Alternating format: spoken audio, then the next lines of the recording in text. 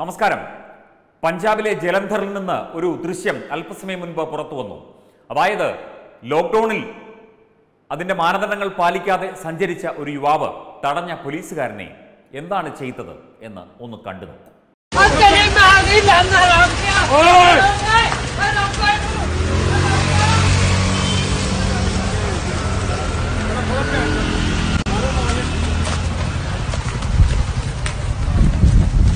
I got a video. Police वाले ने लगे पड़े था।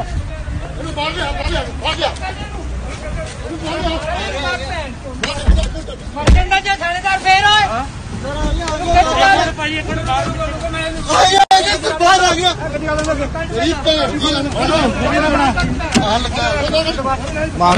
आग लगा सर बाहर मास्क करो मास्क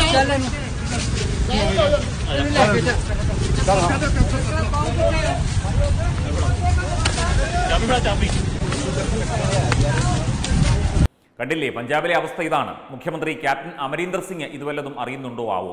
പഞ്ചാബിൽ പോലീസുകാരനെ, അതായത് വഴിയിൽ ലോക്ക്ഡൌണിൽ സഞ്ചരിച്ച ആൾക്കാരെ തടഞ്ഞ പോലീസുകാരന്റെ കൈവെട്ടിയതും തുന്നിച്ചേർത്തതുമൊക്കെ അമരീന്ദർ സിംഗ് ഇപ്പോഴെങ്കിലും അറിഞ്ഞു കാണുമോ എന്ന് നമുക്കറിയില്ല.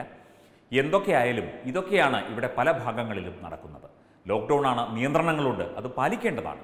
അത് തടയാൻ അല്ലെങ്കിൽ അതിൻ്റെ കാര്യങ്ങൾ അന്വേഷിക്കാനും പരിശോധിക്കാനും ചുമതലപ്പെട്ട ഉദ്യോഗസ്ഥരോട് ഇങ്ങനെയാണോ പെരുമാറേണ്ടത്? ഇതാണോ പഞ്ചാബിലെ ജനത കാണിച്ചുകൊണ്ടിരിക്കുന്നത്? അവിടുത്തെ മുഖ്യമന്ത്രിയും മന്ത്രിമാരും ഉദ്യോഗസ്ഥരൊന്നും ഇതൊന്നും അറിയുന്നില്ലേ? വേണ്ട നടപടികളൊന്നും എടുക്കുന്നില്ലേ?